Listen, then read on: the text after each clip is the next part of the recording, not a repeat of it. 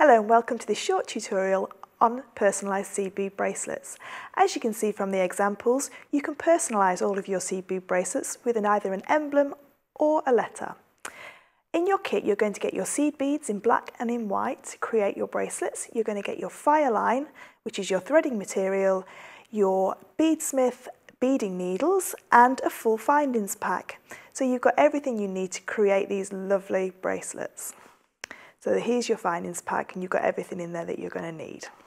So I'm just going to move this out to the side. Now purely for demonstration purposes, I'm going to use two different coloured beads to create this weave. So this weave is called the square stitch. So I'm going to use two different colours, and they're also bigger beads than you're going to get in your pack. It's just for demonstration purposes that you can see.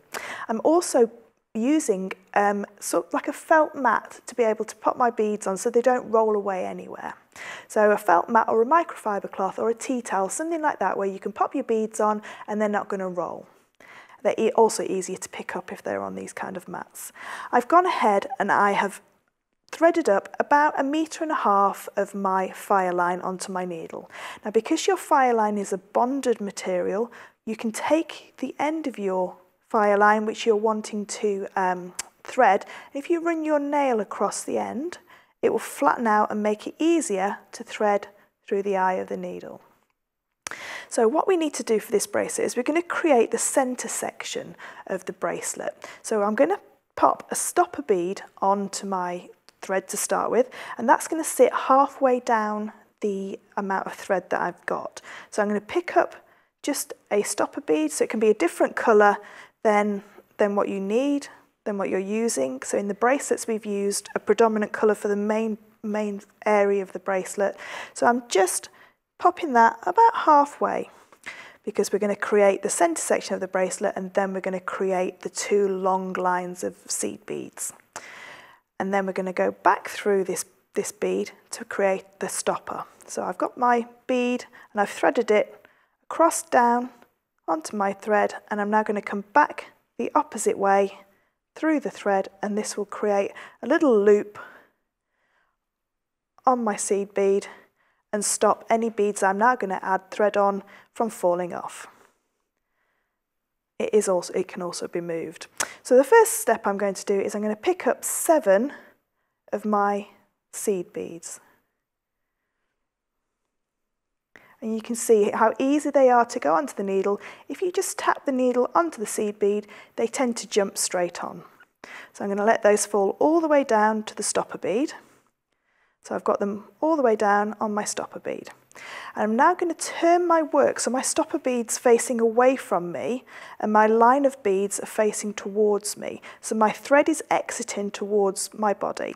I'm going to take my next seed bead, so I'm going to pick up just one seed bead, and I'm going to come through the very first seed bead in the opposite direction, so again towards my body.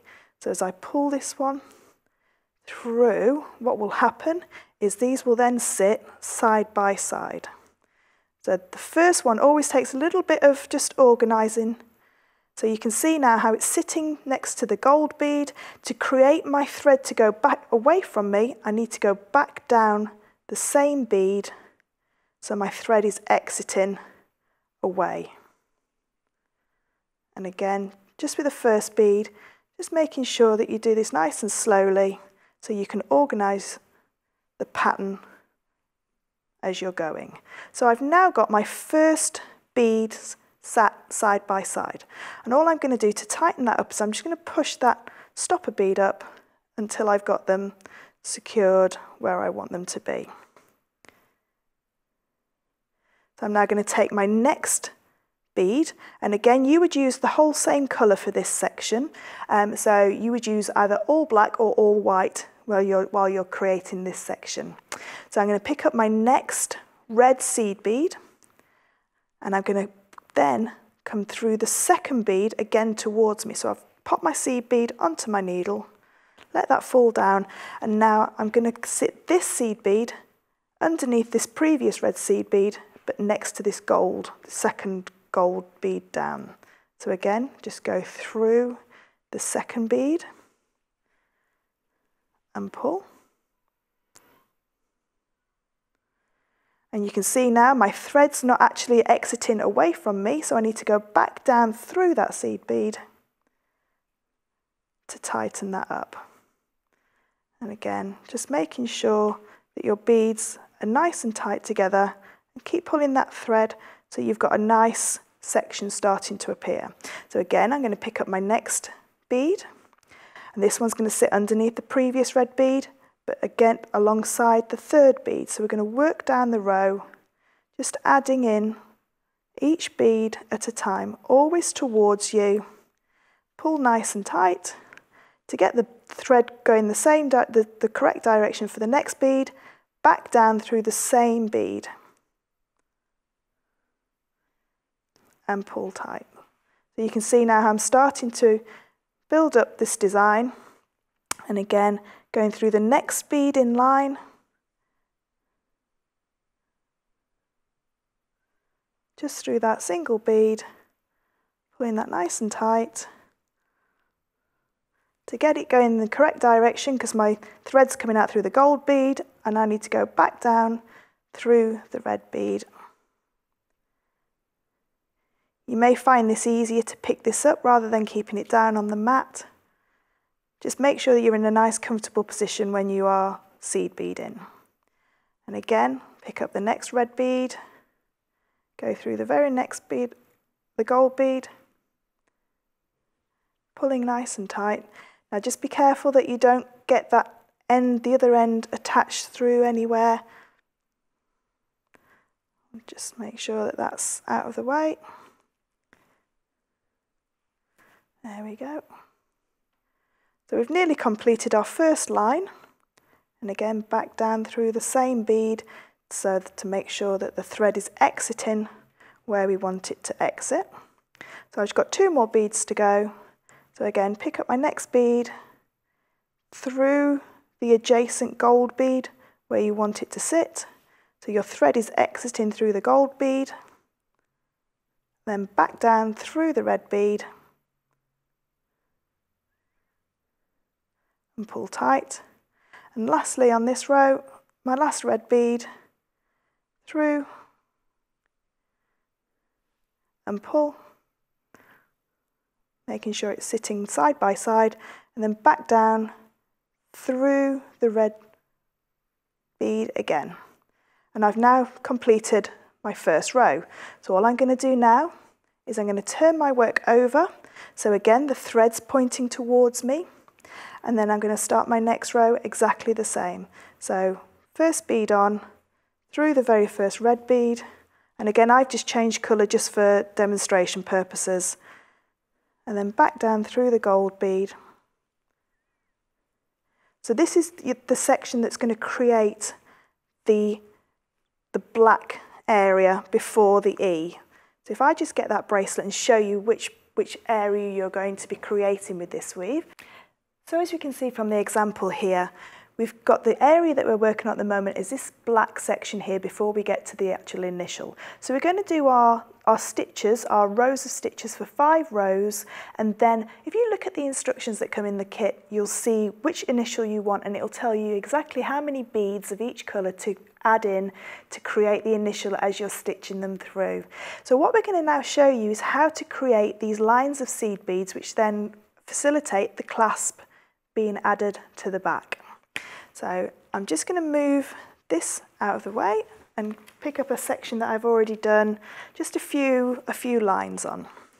So what I'm going to do before I start with my seed beading, I'm just going to work my needle back through these last 2 rows just to reinforce the last 2 rows. So that's quite simply done. They all line up quite nice and neatly. Just making sure that you collect every bead and just go through one side and then down through the other. So all I've done is turn the work over, so I'm always working the needle away from me and through the other side. This now has just firmed up those last 2 rows before we can then add on our next lot of seed beads. So we're now going to pick up 47 of our seed beads. So I'm just going to pick up, I probably won't be able to pick up all 47 just because of time restraints, but if I just pick up 20,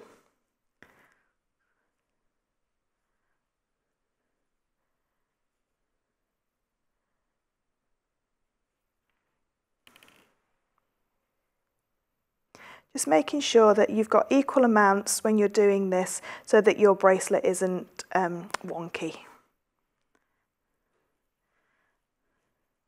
Making sure again that if you're getting towards the end of your thread and the tail end of the thread is getting stuck in the beads, just making sure that it stays away.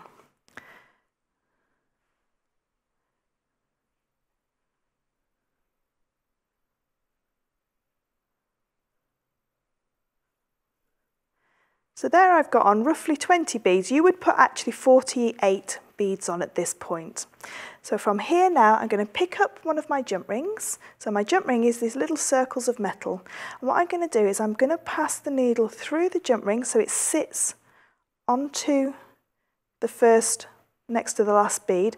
And I'm just going to then go through the jump ring again in the same direction just to try and attach the jump ring into the seed beads, so pulling it nice and tight. And as you can see, I'm just sewing that jump ring in place. So I've now got that jump ring attached. 2 or 3 stitches will be plenty just to hold it in place. I'm then going to pick up another 20. In your case, it would be 48 seed beads to create the other side of my bracelet.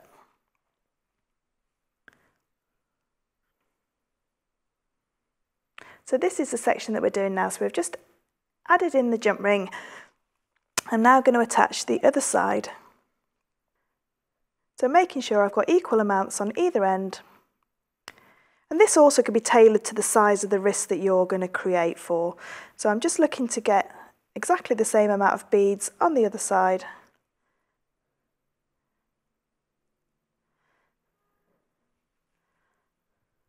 I'm then going to take my needle and I'm going to go down through the first row exactly the same.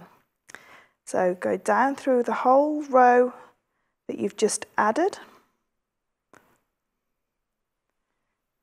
And there you can see now how that's attached in. So what I'm going to do now is you're going to pass the needle all the way round again and then back down the last 2 rows, because that will just firm up this area here.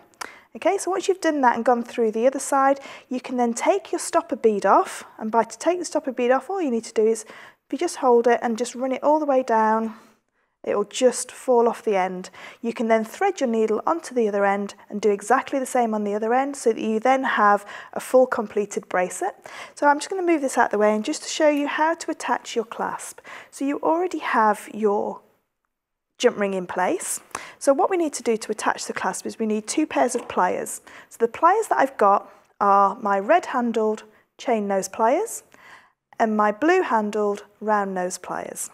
So my jump ring's already in place, so all I need to do is just disassemble the toggle clasp, and by doing that all I'm going to do is get hold of the jump ring that's attaching the 2 together, hold the jump ring in my non-dominant hand, open that little jump ring up, take off both parts of the toggle clasp.